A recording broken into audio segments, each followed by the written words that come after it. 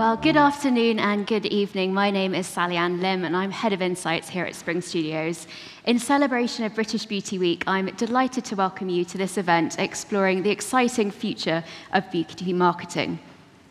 I'm going to be kicking things off with a short presentation, taking you through the 5 key trends and emerging opportunities that we've identified before inviting our expert panelists up into the stage to dive in a little bit more. And I should say I'm also going to be allowing for about 5-10 minutes at the end so that we can open the floor to any questions that you might have. So do keep those in mind. When reflecting on our theme for British Beauty Week, it struck us that the beauty industry is really uniquely placed to capitalise on the wealth of opportunities presented by digital acceleration and the advent of Web 3.0. It is highly individualised, requiring a really personal touch.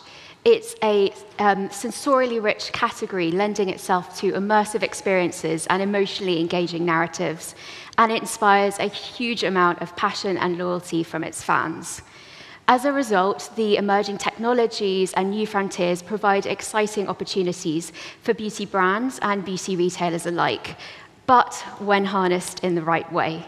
Now, I think it's important to say at this juncture, we recognize that this space can feel really quite technically dense and often quite overwhelming due to the pace of innovation and novelty.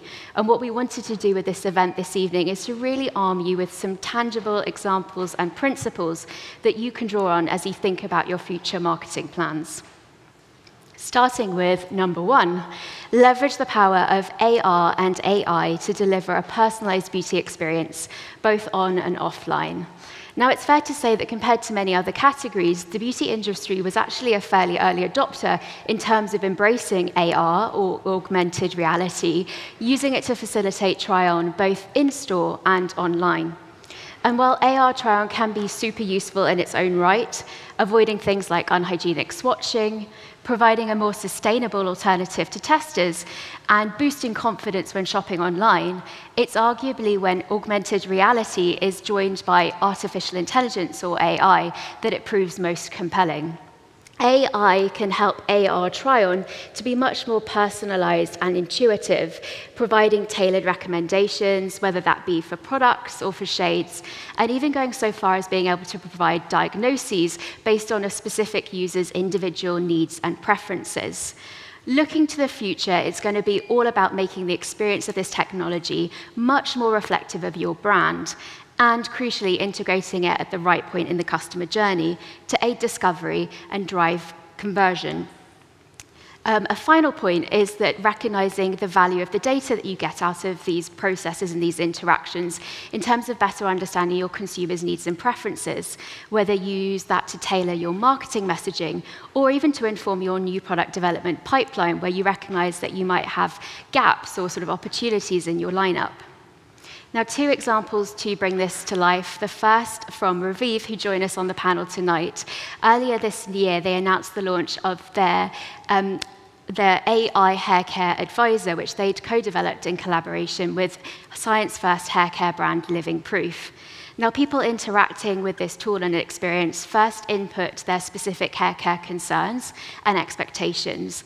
They then take a selfie, which is analysed using patented mobile diagnostics to determine factors such as their hair type, their curl type, their colour, their shade.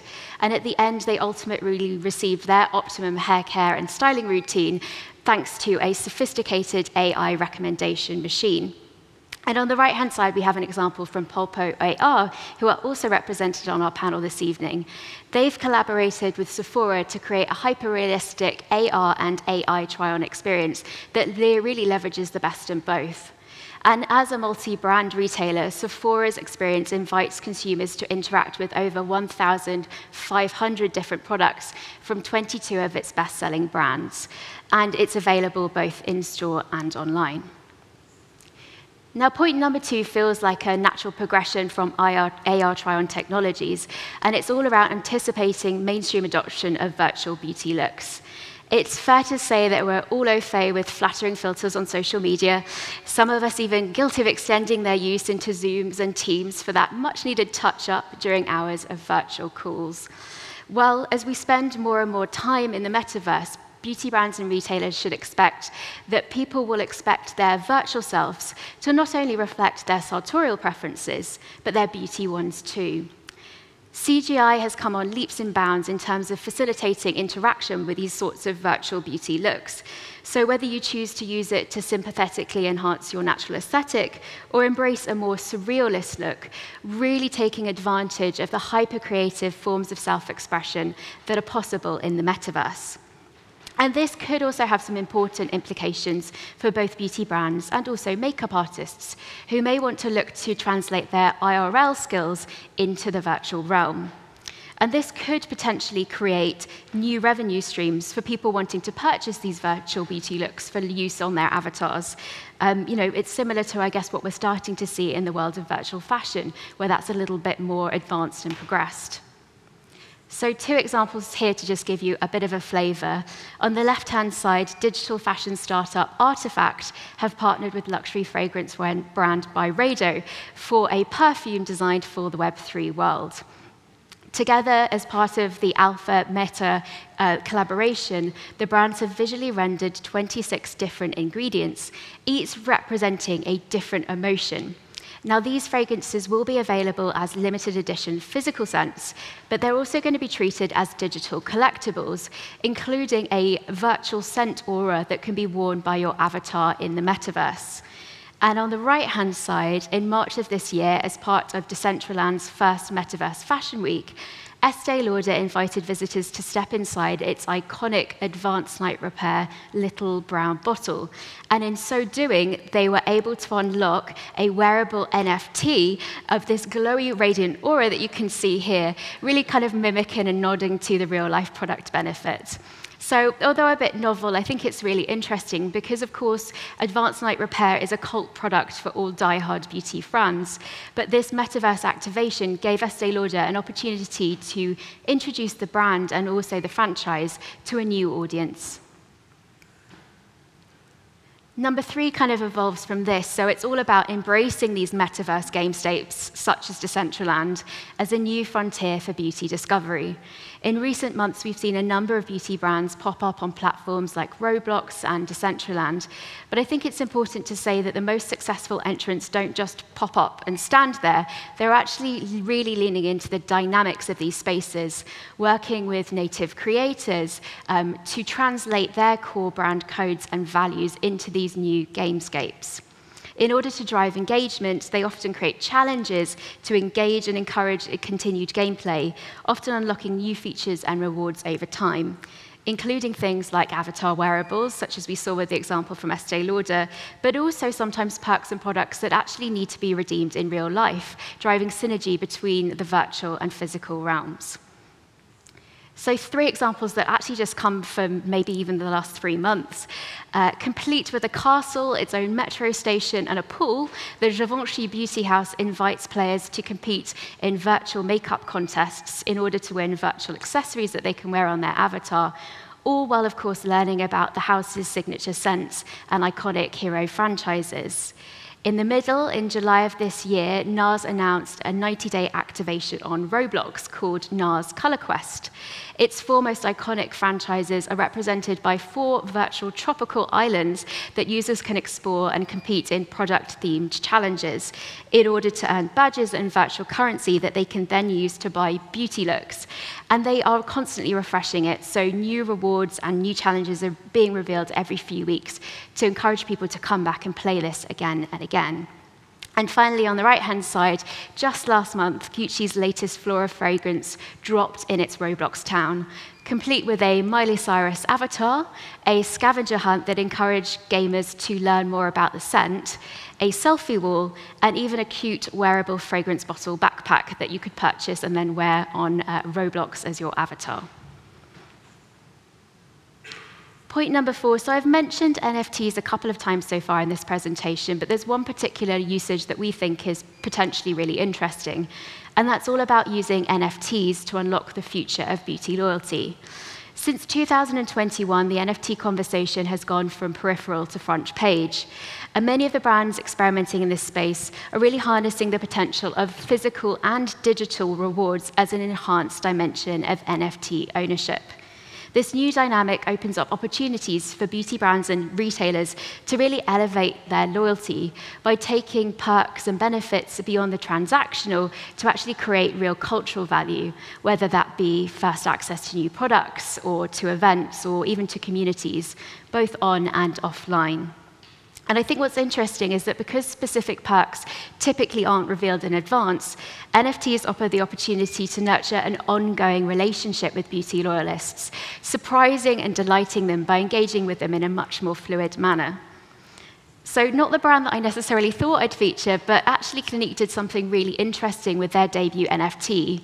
Rather than making it available for sale, they made it exclusively available to existing members of its loyalty scheme who were able to compete to win an NFT artwork called the Meta Optimist by sharing their own personal stories of optimism on social media. The people that won this NFT artwork didn't only get the artwork, but it was actually later revealed that that was also a token that enabled them to access 10 years' worth of free Clinique product. So I think the Clinique approach is really interesting because it focused on social currency, empowering its most loyal fans to use their content as a gateway. They also focused on the utility of the NFT, as I mentioned, so engaging the community by creating value both virtually through the form of these social conversations and this digital artwork, but also physically by giving the winners actual tangible physical products. And point number 5 is perhaps the most future-facing and future-gazing of the points that we have today, and it's all about cultivating the beauty community in Web 3.0.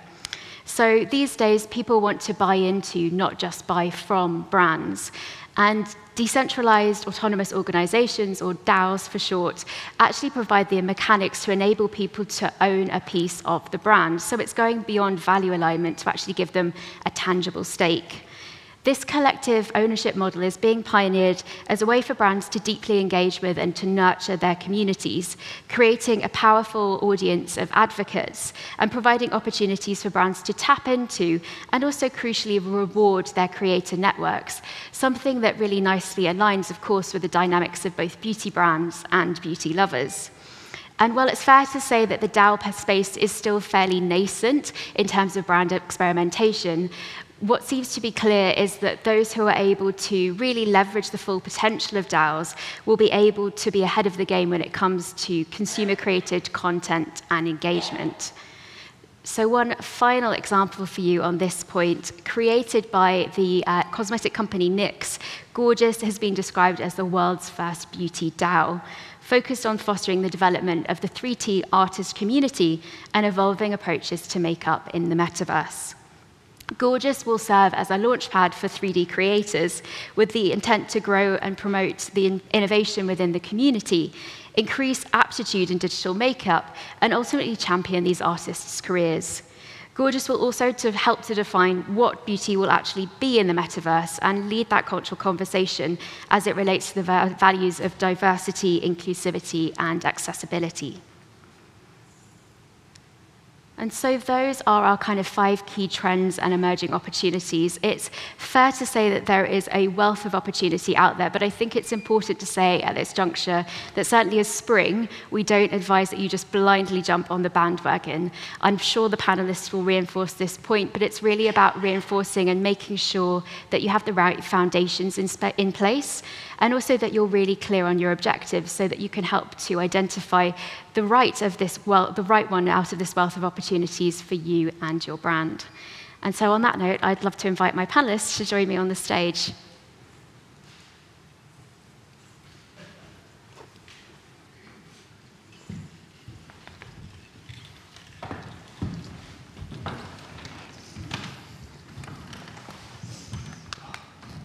Great. So obviously, lots of themes there. Could I just ask you briefly to introduce yourselves, if that's OK? Perhaps I can start with you, James. Sure. Hi, everyone. My name's James Watson. I'm the Chief Marketing Officer for the Glimpse Group. We're an immersive technology company, NASDAQ listed, so we're based out in New York. And within the Glimpse Group, there are 13 subsidiaries, all with various immersive technology offerings, from virtual reality, augmented reality, artificial intelligence. We kind of cover everything. And one of those subsidiaries within that is an organization that we basically look into the whole the fashion piece and have virtual try-on technology within that. So we have a company called QReal who create 3D assets within that space. And then we have Pulpo AR, who have this virtual try-on technology, and they've worked, as you saw some of the examples, they've worked with Sephora, amongst other brands. So yeah, we've got lots of different offerings in this space, and I'm really looking forward to having this discussion. Great. And Danielle? Hi, I'm Danielle Watson. We're not related or married, by the way. Same clan. Same, yeah. And I work for Revive. Our head office is based out of Helsinki, and I work as the sales director for EMEA, with a focus on the UK, France, Italy, and Switzerland predominantly. We specialise in AI. We offer advisor solutions, coach solutions, and makeup VTO. And today I'm going to be talking about how AI and AR can help on digital transformation journey for brands and retailers. Great. And Duncan, for those who aren't familiar already. Hi, I am Duncan. I am a creative director with 17 years of working in editorial, fashion, agency, retail. But in the last couple of years, I started transitioning into this space, working on some startups to do with NFTs and fashion, and then have recently joined Spring as a creative technologist, heading up an innovation unit called Spring Labs. And our focus is really to test and learn and to help our clients understand this space and kind of guide them as to how they can enter it in the best way possible. Great. So the very first thing I touched on in that presentation was obviously AR try-on, and I mentioned the fact that beauty was actually quite ahead of the curve, and also obviously it's been further accelerated by the pandemic.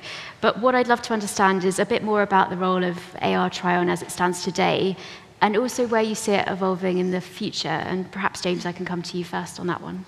Yeah, I mean, you're right that the beauty industry was ahead of the curve to a degree. I think that curve has probably flattened out a bit now, and I think we're still at very early stages. To me, the value it brings is less the sort of gimmickry of sort of being a novel piece of technology. I think really it's how you integrate it into the overall journey as a whole. And the great thing about technology, it's fun, it's cool, everyone wants to do it. New shiny toy, let's play around with it. But it's really, the mantra I look at any technology, be it in the beauty industry, be it in other sectors, is what value is that bringing? And I think, virtual try-on is at a stage where it's starting to, if you think with all the sort of the lenses that people play around with, it's becoming far more part of normal life of people doing these things. So as they see it integrated into their sort of buying journey or their exploration, it becomes more natural for them to use it. But I think we're still at quite early stages. And I think it's about working out what value it brings into that chain, and not just dropping it in as a cool new shiny toy, which is often the danger. Because you do that, and people go, yeah, that was fun, not really sure what value that gave me, and then they kind of write it off. And once you've written it off once, it's really hard to bring those people back. Oh yeah, I tried it, wasn't really that good, it didn't come out with a very good result, or it didn't really add to my experience.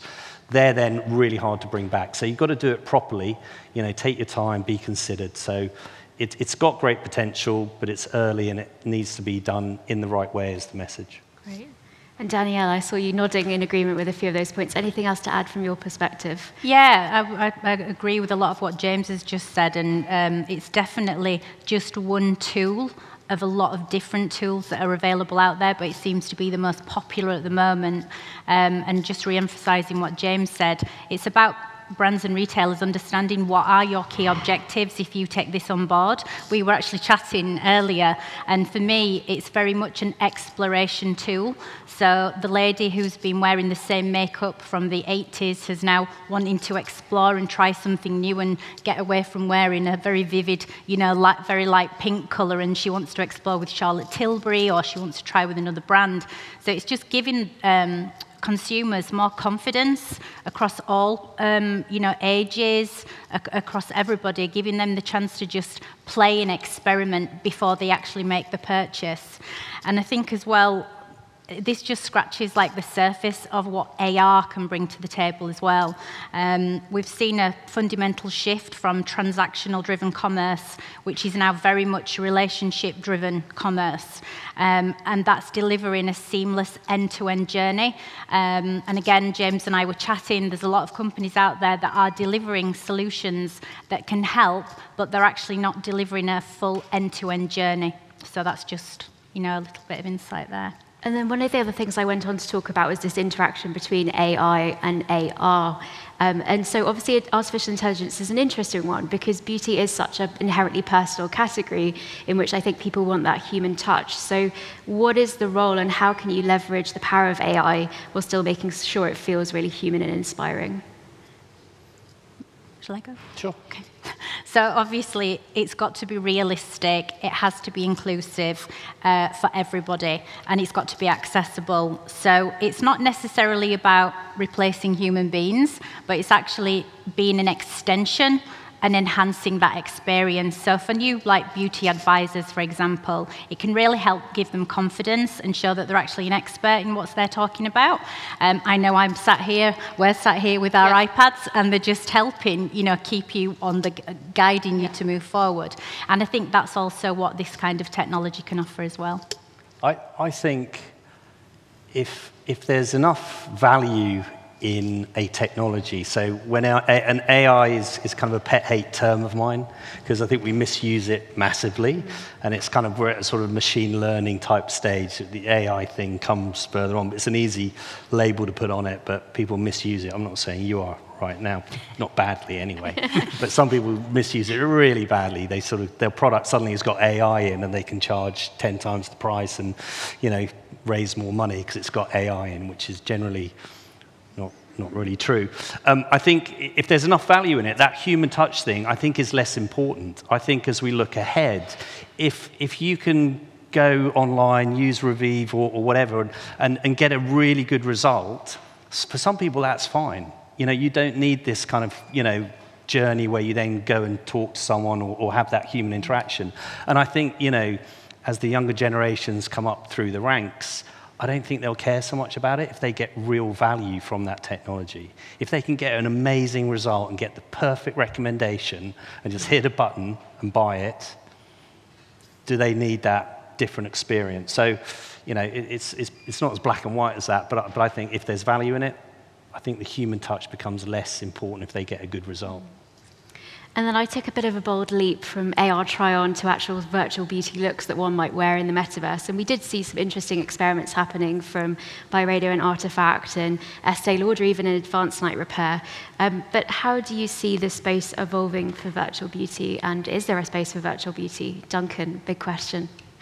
How do I see it evolving? I think the most interesting thing from a creative point of view is that we don't really know how it's going to evolve yet, and I think that's really exciting to explore. So I was talking to Sally about this the other day, and I think I mentioned the comparison of when digital cameras first came out. There was this whole thing of but we're not going to have printed photos anymore, and for a while that was a big concern, and it even became a business where people sold, you could get your digital photos printed or printed into photo books. We're trying to replicate what we know. And then, new technology arrived. Suddenly, with the smartphone, you've got a photo album in your pocket. You don't need a photo album. Well, you might still want one, but you don't need one. And then, social media, again, that's also like a photo album that you share with the world. So within a few years, the way that we perceived a digital image culturally transformed in a way that we could never have predicted or even begun to imagine. We would never have imagined Instagram and how big it would become, in 2005. So, I think we're in that stage with this technology and with the metaverse and with NFTs, and we're actually, it's going to develop in ways that we can't even begin to, fathom right now. And I think the Byredo artifact example is really interesting because as gimmicky as it may look, and I noted some snickers in the room when the aura came up, and I get it because I think the same to a degree. But we have to remember it's not aimed at us. It's aimed at the kids that are playing Roblox who are going to kind of come up with that brand relationship because of that aura. But the point being that you are, sorry, I just lost my train of thought. Yeah, you're taking something that your perceived limits of the world, i.e., in this world you can't have an aura. So therefore, when you think about doing a perfume in the metaverse, you think, we can't do a perfume, you can't see it. But somebody made that decision to make that creative leap and think, you can have an aura in the metaverse because there are no rules. And that's actually huge. And that just kicks open the door to a massive wealth of more creative experimentation that we can see. And I think that over the next few years, it's going to keep evolving in ways that we can't imagine yet. Right. Anything else to add to that from our other panelists, James, Danielle? There are some silly things that go on. Of course. But they are for kids mostly. Yeah, exactly. and it's a proof of concept as well. Yeah. Right? They're just trying to try stuff, see how it goes. That didn't take off, let's try a different route. But, so yeah, I have to park the cynic. Of course. I mean, I watched my niece playing Roblox for the first time, a year or so ago. And having previously gone on it myself and not understood it, and been a bit like, oh, this is a bit crap. Like, I watched how engaged she was, and she played this game where you got to dress an avatar in like 3 minutes, and then you did a catwalk show. And she was so into it. And within like a few minutes, she was asking to buy the digital currency, Robux, for the game. She was, can you buy me some? Can you, and I just thought, okay, this is something really big here. And perhaps in lieu of having your niece here in the room today, as a representative for Gen Alpha who are on Roblox, could you give us just a little bit of the lay of the land? What is Web3, what is Metaverse, and where do these gaming platforms live in that world? Yeah, Web3 and the Metaverse are two things that often get kind of conflated. They are different, and I think people often refer to the Metaverse as being part of Web3 and vice versa. And I'll go super top line. I don't want to, I'm sure some people in the room know this really well, so I won't go into detail. But Web3 is essentially the third generation of web technology. So if you think of Web 1 being the World Wide Web, as it stood in the 90s and early noughties potentially, where you would go online and you would type in World War II, and you would find a blog that someone had written about a battle in World War II. You couldn't interact with it anyway. It was just a page of information. Web 2 kind of came around in about 2005 when it became more about social media and engaging and interacting and user-generated content. So that was the Web 2 era. And now what we're moving into now is Web 3. And Web 3 is very much a philosophy for how the internet should work, how people would like to see it work. And it has a lot to do with taking away the power from big corporations, essentially, the Mark Zuckerbergs of the world. So what they call it, hence a DAO, is decentralization. You're looking at a company like Facebook, which obviously has a hierarchical system. People at the top are making billions, the people at the bottom are not making as much, and then you've got the people who are actually making it successful, not earning anything at all from our own content or anything like that. So the people who really believe in Web3 want to decentralize the power and make it so that the people who are creating the content, the people who are doing the interesting things are benefiting from it. And the technology that powers that is obviously blockchain, crypto, NFTs, et cetera, which we could probably talk more about later. By comparison, the Metaverse is not necessarily Web3. The Metaverse, in its simplified terms, is just a 3D interpretation of the internet. And recently someone asked me if Meta, i.e. Facebook, Meta, own the Metaverse. And obviously the answer is no. No one owns the Metaverse. The Metaverse is like the internet, lots of, or social media. There's lots of social media companies, but no one owns social media. So the Metaverse is a 3D representation of the internet where you can go, you can interact with friends, you can see shows, you can play games, et cetera, et cetera. So Web3 and the Metaverse don't have to rely on each other, but they do complement each other. And I think, the Web3 people definitely want to see the Metaverse go more in that direction. And I guess one of the things we touched on in the presentation is brands like Gucci and Givenchy and NARS who are getting into these Roblox and Decentraland gaming platforms within the Metaverse space. What do we think the opportunity is for beauty brands on these kind of gaming platforms specifically? Me again? Yeah. Or some principles. If I was a brand wanting to get into this space, what would I need to think about and consider? Well, where do I start? So I think the key thing is to tread carefully. So, I mean, it's all about community, and I think that's something that people misunderstand or underestimate a lot. There was this sense in 2001 that, or 2020, 2021, that, you could basically do anything. You could mint anything and you'd make a load of money. And to a degree, there was some truth to that. But that kind of bubble has popped. And now the people who are left in this world after the crypto crash are really passionate about this. And they're very protective over people coming into what they feel is their world and trying to benefit from it. So treading carefully, doing your due diligence, not thinking about what value you can strip out of it, but what value you can add and how you can give back to the community and help nurture it is really important. And obviously, James and Danielle, you have kind of products which are focused more squarely on the beauty category and the applications of this technology. Do you see ways in which your sort of AR and AI try-on solutions could evolve into this game space or even virtual beauty looks? I'll let you take that one. Ooh, okay. First up, a couple of things. The Metaverse doesn't exist currently in any meaningful way, just so people are aware of that. I disagree that it's a 3D version of the web. I think it's sort of exploding the web and interacting in completely different ways. And it kind of makes me laugh when brands say we're active in the metaverse. And I know you have to. So there's this terrible part of me that goes, it doesn't exist, this is all bullshit. And then there's other part of me that goes, but actually it makes a lot of sense and it's really good from a marketing perspective to talk about it, right? But ultimately what they're doing with Roblox, the majority of Roblox users access it on desktop, right? So let's think back, Second Life. A lot of people know Second Life. It's still around, amazingly enough. 15, 20 years ago, it was a big thing.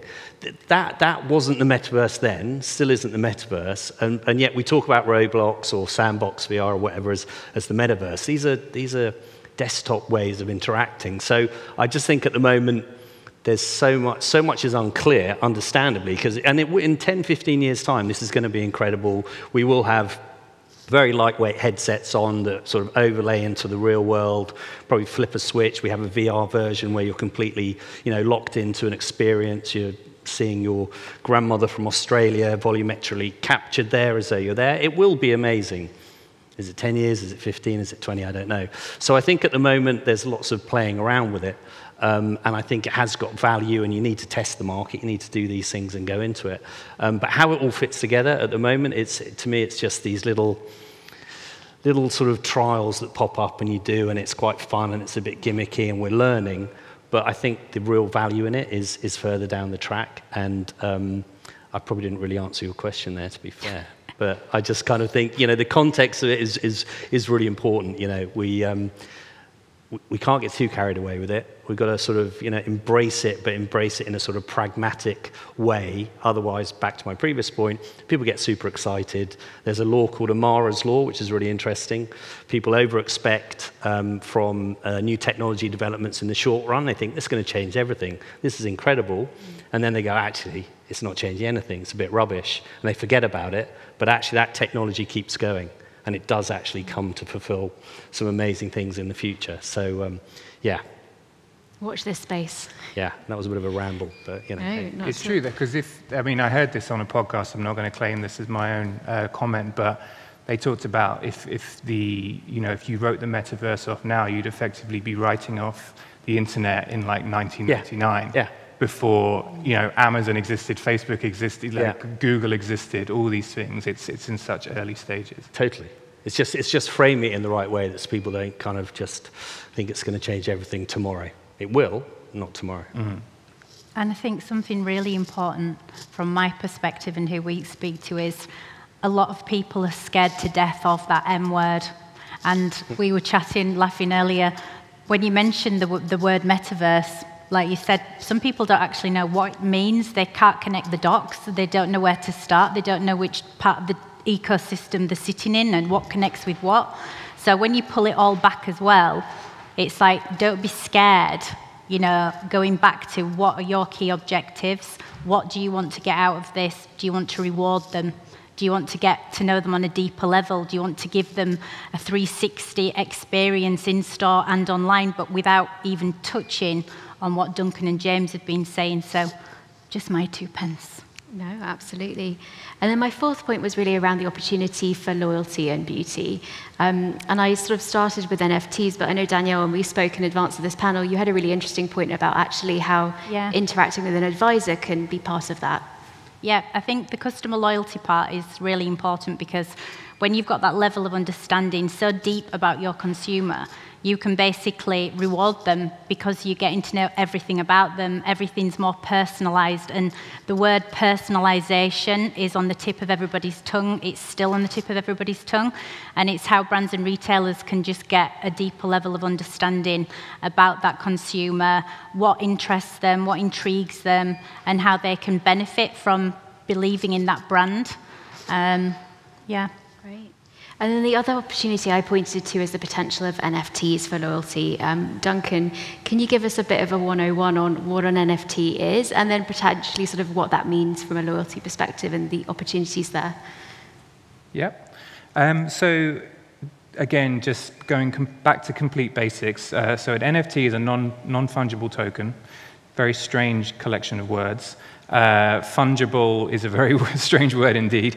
So fungible means that if something is basically one unit of a product is equivalent to another unit of the same product. So for example, if someone owes you £1, you don't care what pound coin you get as long as you get a pound coin. You know, non-fungible means it can't just be replaced with something else like for like. So, you know, if I drew a picture of the Mona Lisa and walked into the Louvre and put mine up and took theirs down, they would have an issue with it, because you can't just replace the Mona Lisa with another drawing of the Mona Lisa. So it's that kind of perceived value.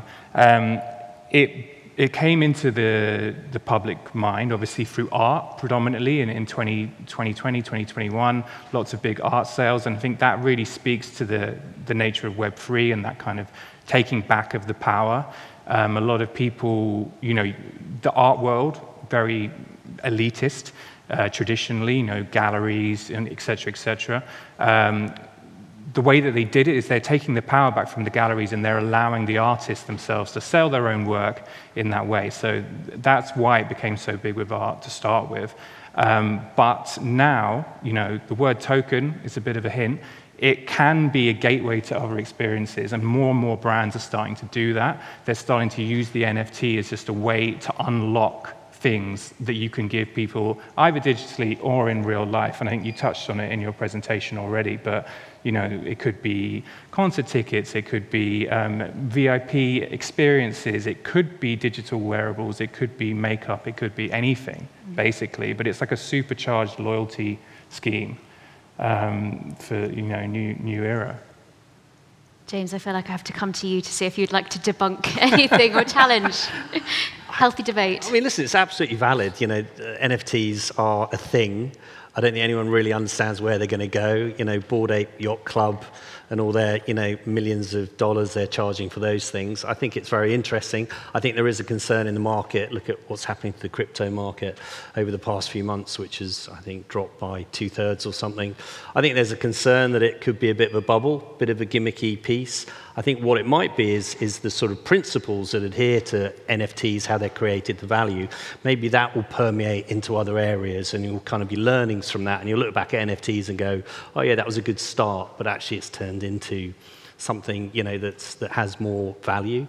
So I totally get it at the moment, and I think brands need to look at it, even if it's just to tap into the zeitgeist at the moment. You know, how long it stays around, where we'll be in 5 years' time. It might be an evolution of NFTs. Something will exist, but it might not be that. It'll be... I think that they'll get to a point where we'll stop even using the word NFT. Yeah, exactly. You know, I think all so. words.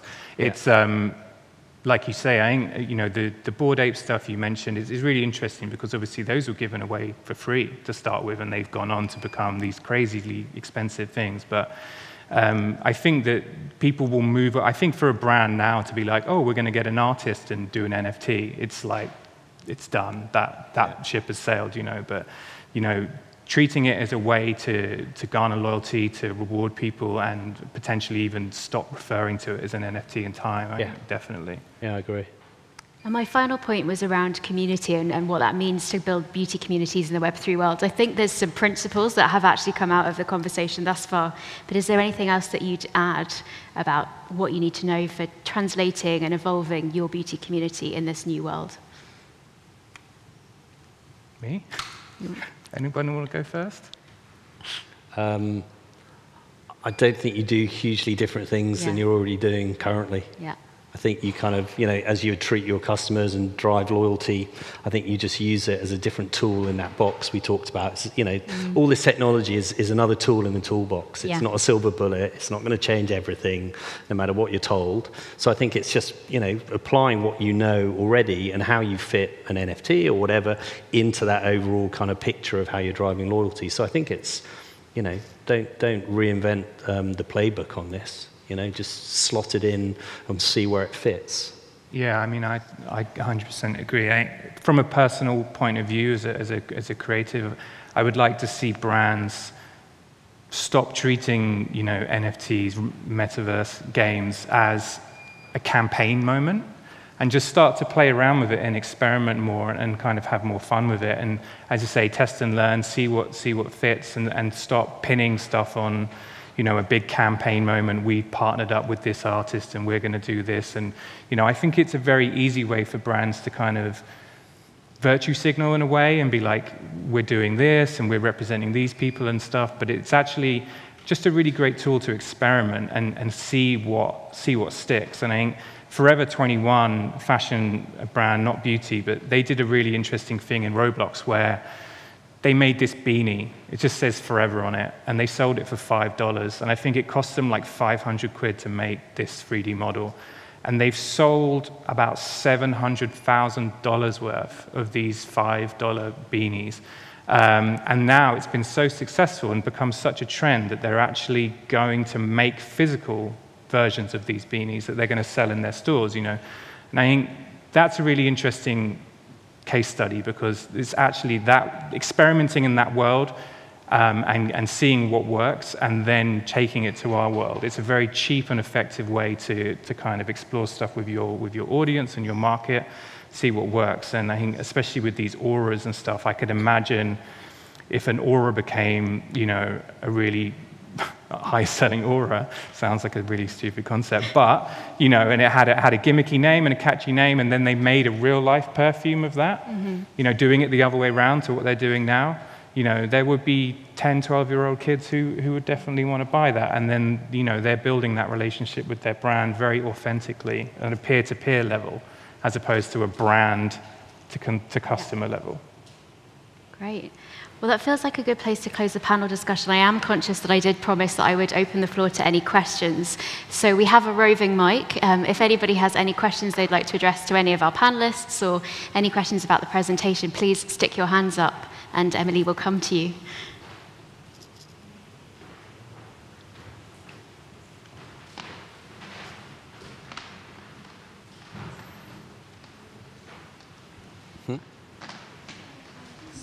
Hello.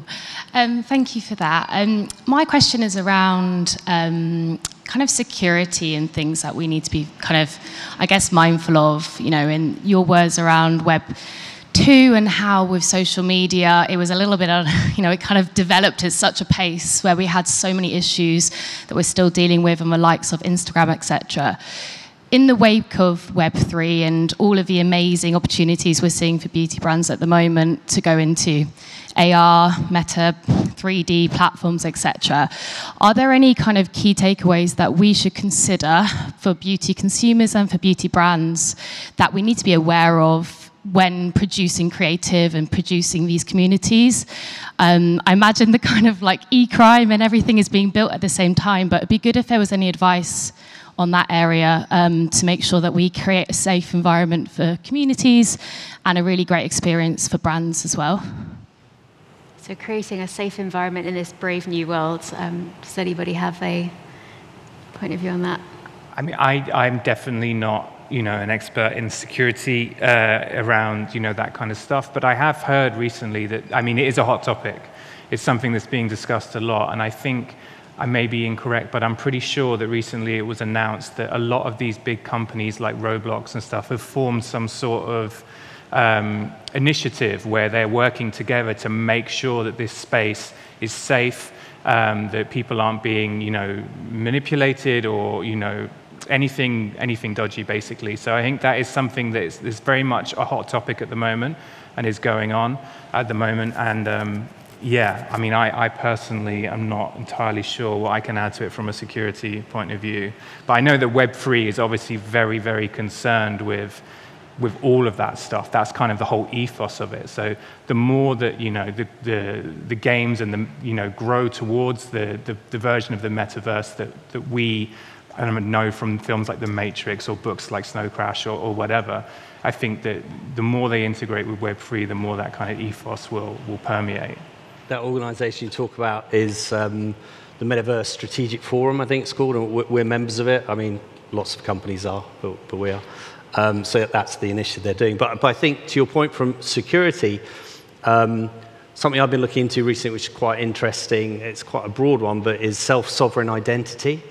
So obviously based on Web 3.0, blockchain or whatever, you as a user, and it's not really helping you from a sort of how do you create perspective, but it'll help as we move around in whatever the metaverse becomes, but you in effect choose what information you share with different organizations. So that's, this self-sovereign idea, which I think is really interesting, rather than just sort of, Facebook or whatever, give me all your details. It's like, well, this is what I'll share with you. This is what I'll share with the DVLA for my driver's license. This is what I'll share with my bank. So you're in control of it, of that sort of, and that I think is sort of a big part of Web 3.0 is that sort of ownership of which, should make things more secure. But obviously, as that evolves, the ability to hack this evolves as well. So it's always a bit of a race. So, we'll have to see.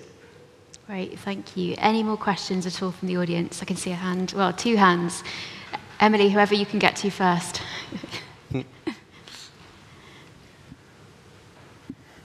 Hiya. Hey, Robin. Hiya. Nice to see you, sir.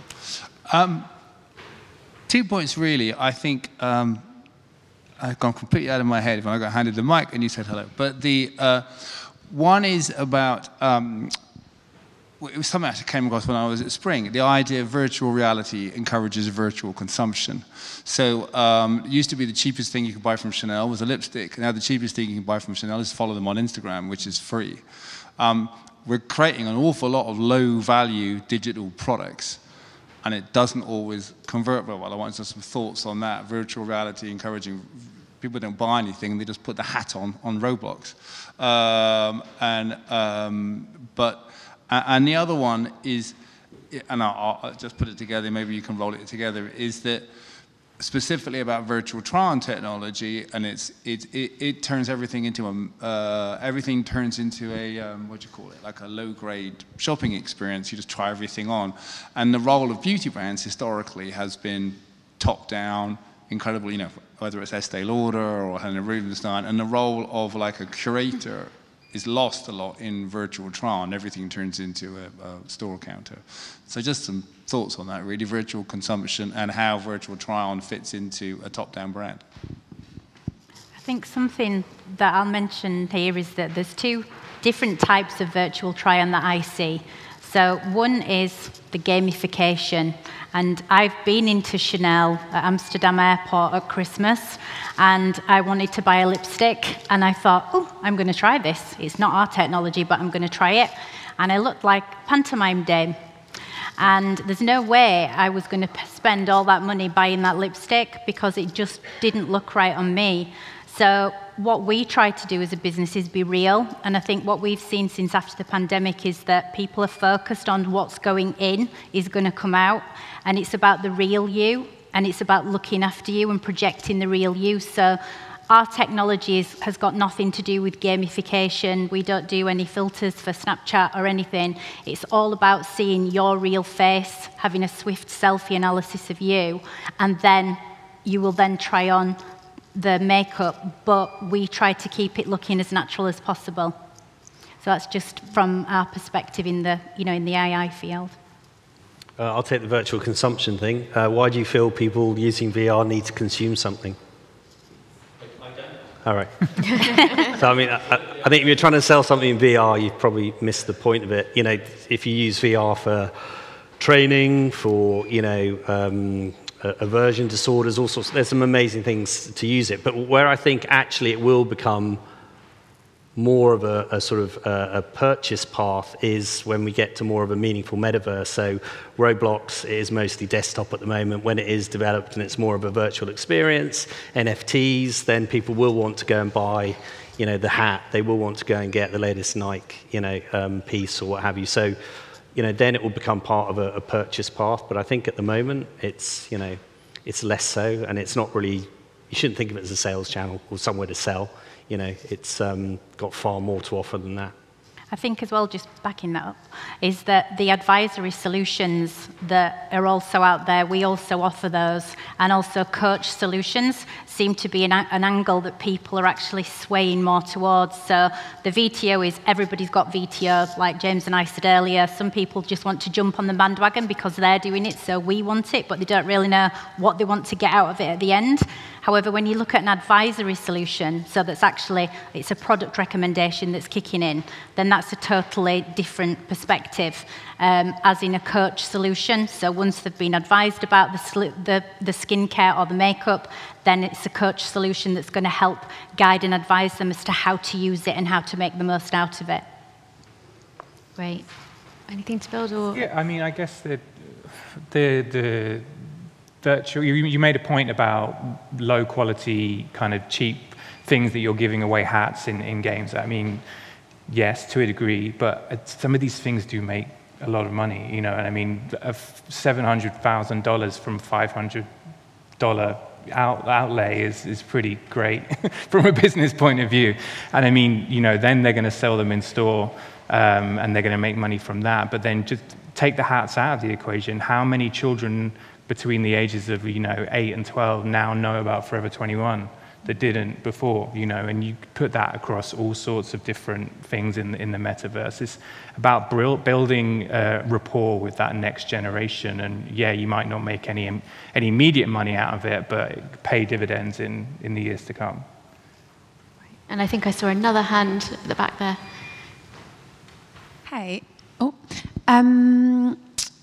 I think, I was just wondering, there is a real value in responsible consumption from AI. So the fact that you didn't buy that lipstick, it might not be a shade that does particularly well for them ever, and therefore they will reduce that shade in their overall portfolio and therefore be more sustainable and responsible in product manufacture, waste, etc., and the circular economy. I had a question around how do you see this world positively impacting outside of responsible consumption, sustainability, if at all? Because I also think, you know, I've got a little boy who loves Roblox, plays Bloxburg, wants Robux every week, and I love that I'm not buying him loads of plastic toot that's going to gather dust, so I feel very responsible by giving him his pocket money in Robux. But yeah, I can see how it really supports responsible consumption to an extent, but I'd be interested to know any other headlines from a sustainability POV from this world. You really want to take that? I mean, you mentioned it, I think, in one of your case studies about obviously the tester piece. Like, I mean, if it can kind of reduce some of that need for testers in store, you know, which I think will take time, then that's giving you a big sustainability bump right there. Obviously, probably a bit of profitability bump as well, which would be great if it's both. So I think there's that element, but it's a fairly small one. Mm. Yeah, I mean, the problem with the whole blockchain thing is obviously it's really bad for the environment. You know, it's the elephant in the room, but they are working on it every day, you know, trying to improve it. Lots of companies are already doing it much better than others. So the whole thing is tainted slightly by that. But in terms of, just to go back to the same example again, with Forever 21, it's like if you could harness it in that way, you could test products without having to actually physically make them, and test them with that kind of online community and see what works, and then actually action the stuff that does work. Then that's a great impact on the environment. And it helps make better formed decisions for like pre-production. Just like with, I'm from a fashion background as well, working in the 3D design side, and it's very, very similar. So that basically you could pick your 100 top customers, you could share with them a collection for spring, summer, you could ask them to sample and see what they look like, and then at the end of a specific period, you decide out of those, say, 10 lipsticks, we're only going to go with 4 for next season. Is that the kind of question? Yeah. Yeah, so I think it works from both ends. I think it works from actually being the consumer and trying it on to be more sustainable, because you're not over-ordering either, and then you've got wastage, and then you've also got emissions from sending the package back, for example. But then from the back end, you've got production and manufacturer who can use it for testing before they actually go to production. And that's something I've flagged up with our R&D team, because I do think it's a real valuable point that you've mentioned.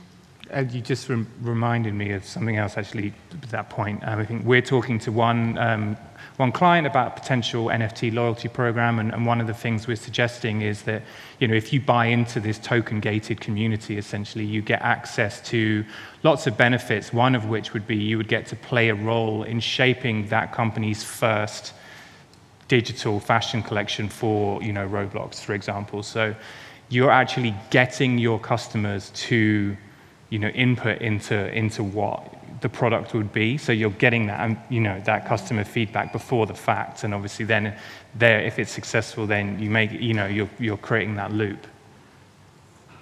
Great. Well, I'm conscious of time, and that we also would love to invite you for a drink in the bar. So that leaves me to close things and say a huge thank you very much to our panelists, to James, to Danielle, and to Duncan. Thank you for joining us this evening, and thank you all for attending.